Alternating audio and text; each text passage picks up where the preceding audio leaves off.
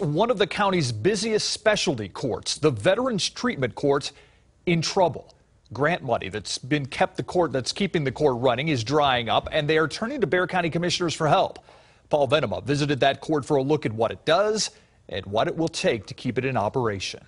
Everything looks excellent on my side. The Veterans Treatment Court, which handles misdemeanor cases for veterans in trouble, is itself in trouble.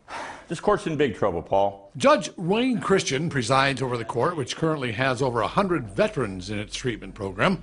Most have had legal problems ranging from substance abuse to family violence and PTSD that can be traced to their military service.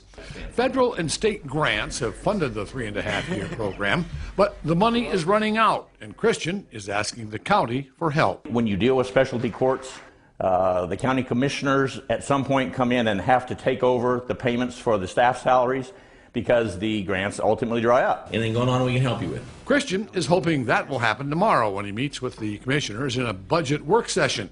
The county manager reportedly wants to take a closer look at staffing. The dollars and cents of keeping that court operating is what commissioners will be looking at here.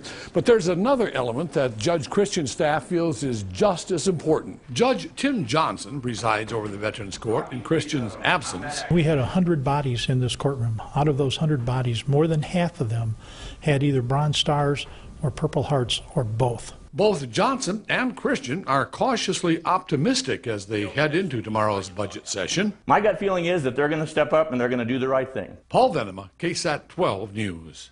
And Paul first introduced us to the Veterans Treatment Court in a special report last spring, and we plan to have a crew at tomorrow's budget work session. We'll keep you updated on this court.